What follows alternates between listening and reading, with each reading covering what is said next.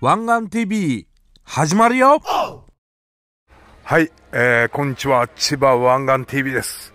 本日は山の方にね行ってみようかと思いまして、山ですね。まず肉屋に寄ったということでございます。じゃあ山行ってみたいと思います。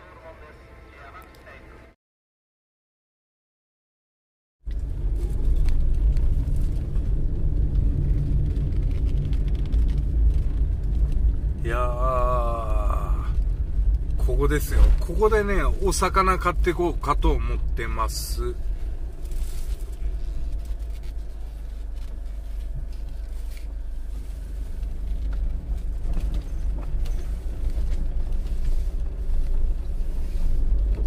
はい、山の中のね養魚場に来ました、ね、ほれこれね多分食用の鯉じゃないかな。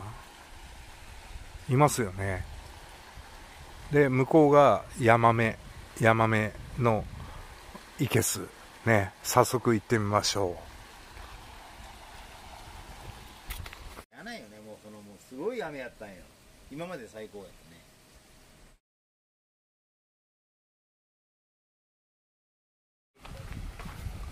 はい、ちょっとね見させていただきますね。どうかな、いるのかな、みたいね。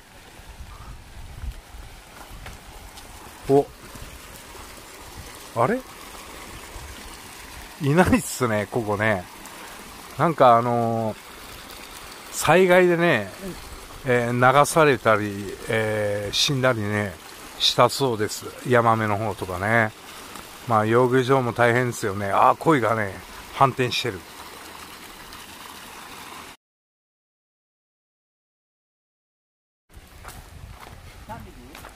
3匹です。ここにいらっしゃいますもんね。お腹出す？お腹出してください。はい、お願いします。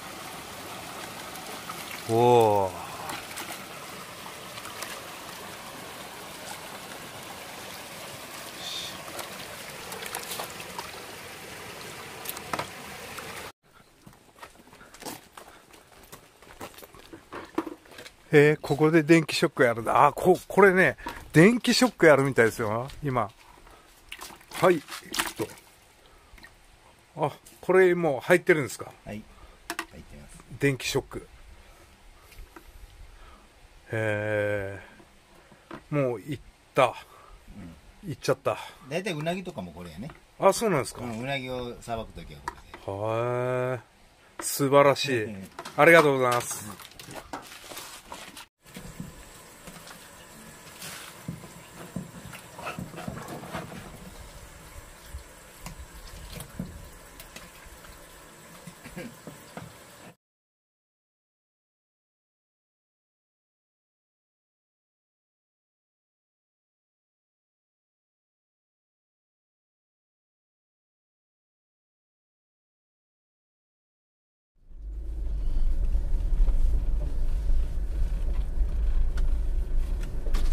ありがとうございました。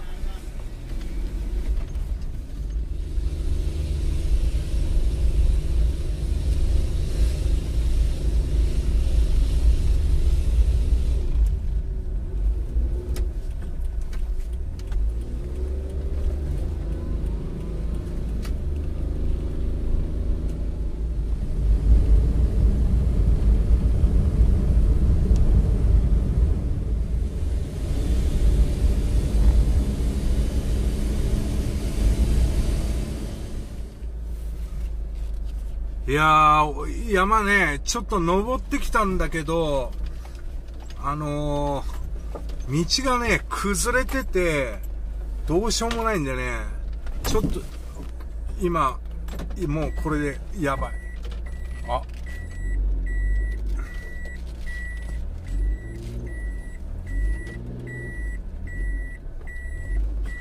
やばいな。はい、とりあえずね、脱出しました。いやー、危なかった、本当にね。すごいとこに、迷い込んじゃいましたけどね。今、左は、渓流なんですが、水がない感じですよね。ちょっとね、危険度が増してきたんでね。ほれ。この穴もね、結構やばいんで、右に切って、回避。ね。そこの穴はやばい。やばい。おーっと。よっしゃ。よし。はい、通過。ようやくちょっと普通っぽくなったけど。はい、下ってきます。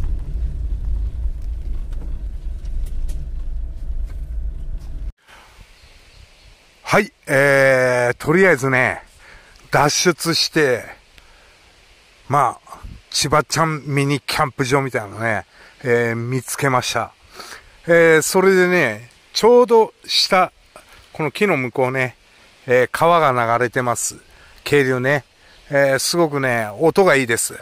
はい、ということでね、千葉ちゃんキッチンね、これです。ドン。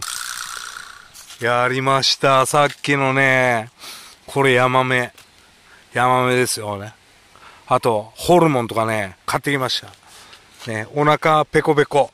でね、車は運転してるんで、こちら、ノンアルコール、ゼロ。ね、朝日。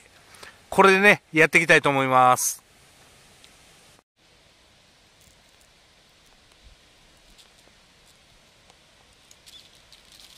よっしゃ。魚から焼きますよ。いや、なんかジューッと言わないけど大丈夫かな。まあいっか、ね、はい、魚そのうちねジューっていう気がしますね。欲張っていっぱい買っちゃったね。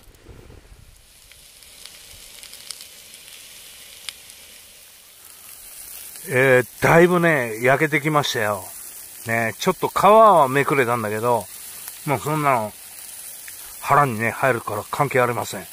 それよりね、匂いがもう最高にペロッと食べれちゃうような気がする。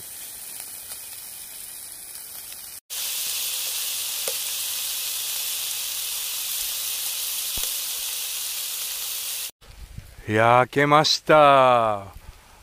じゃあいただこうかな。はい、とりあえずね焼けたんでいただきます。まず飲みますね。プシュー、最高。うめえ。でこのヤマメね、ちょっと身がねふっくらしてるんで、こう持って食べるのは不能ね。このままいきます。うめえ。やばいこれ。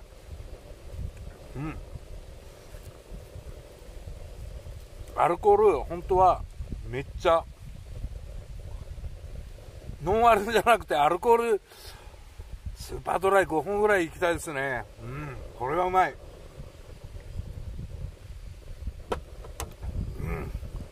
満足してますよ。ペロッとね、一匹食べちゃいましたよ。もう骨しかない。骨しかね。でこう2匹ものね食べる。これもねもうガンガンいきますよ。ガンガン肉やかんとかなんですよね。うまい。はい、今ねこうタレとホルモンね、ミックスホルモンと千枚蜂の巣をね買ったんですけど、それをねもう入れてこう混ぜましたね。豪快にね焼いていきたいと思います。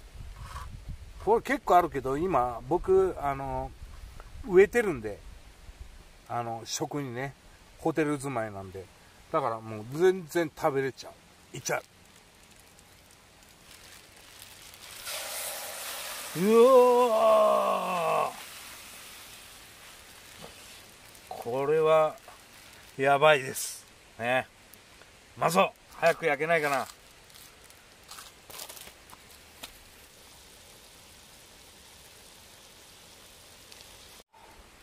うわー、やばい。こんなんすぐなくなっちゃうよ、これ。やばい、これ。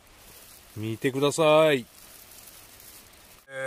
焼けましたんでね、こう、チューブニンニクね、ブリブリっとかけようと思ってね。こう、追いニンニク。でね、こう、焼肉のタレね、これさらにかける。おお、やばい。じゃあいただきます。やばいよ、これ。おお、これ。うめっ。やばい。あと千枚、これ千枚っていうか蜂の巣いただきます。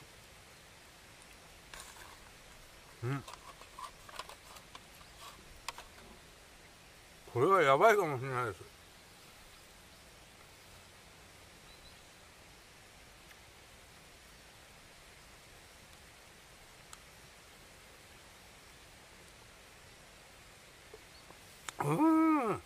本当にね、大満足。この景色ね、あんまり今よろしくないけど雨降ってきたかな、これね。ちょっと若干やばいような感じなんで、とっととね、食べて帰ります。